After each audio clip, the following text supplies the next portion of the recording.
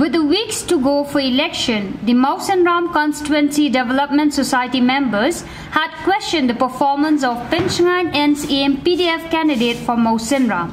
On addressing the press conference here on Thursday, MCDS President Diralsan Dakar said that if aim is favourable to the people of constituency, then in 10 years as an MLA, his performance is questionable. MCDS President said that aim has been talking about protecting the indigenous right. But as an MLA for 10 years, why has he not bring up the private member bill in the House, which is for the welfare of the people?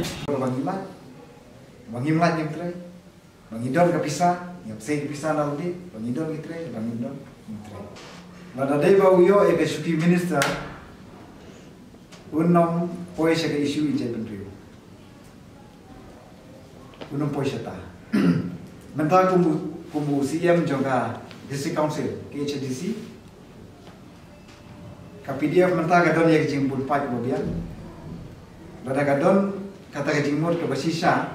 Jinggi juga sisa yang jadi beliau balik iman balik ubah persiapan muka dekat special session nak bentar panwan raya ke jimpen kelah ke ini dulu sispat fah nak bentar pan kamat yang kiwi pat kijai beliau bagi nyo yang alat ban board ke MDC kata dia kiwi point di kabaan pat ke jingkeli jongi ubah persiapan kau bangalong ubah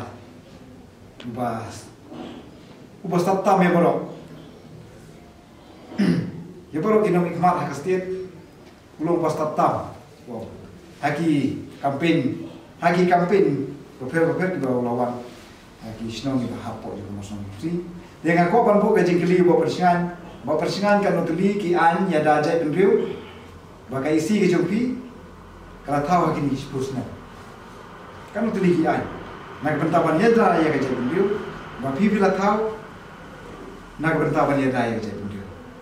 Nanta ubah persiapan kumu MD lah kalau don MK kanunu ka private members bill ke ubah persiapan ulawan lah hakmat juga assembly hakmat juga state assembly dan hayung dor batho an juga jelang nak bentar kaan banyada ya ka jadi kumu nomik mak kumu MD sikusnem pada udai nak kongres ulawan lah ya ka private members bill assembly.